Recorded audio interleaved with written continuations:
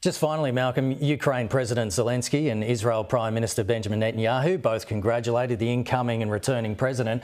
If I were President Zelensky and the residents of Ukraine right now, should I be worried?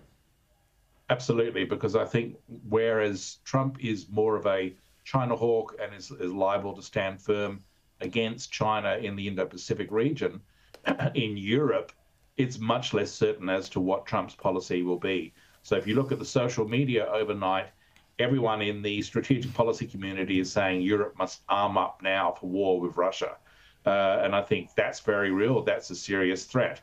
And so from Zelensky's perspective, what he needs to be doing now is immediately going to his fellow European leaders and saying, we need to work together to deter Russia, because if Europe turns away from Ukraine, if Trump turns away from Ukraine, Russia wins.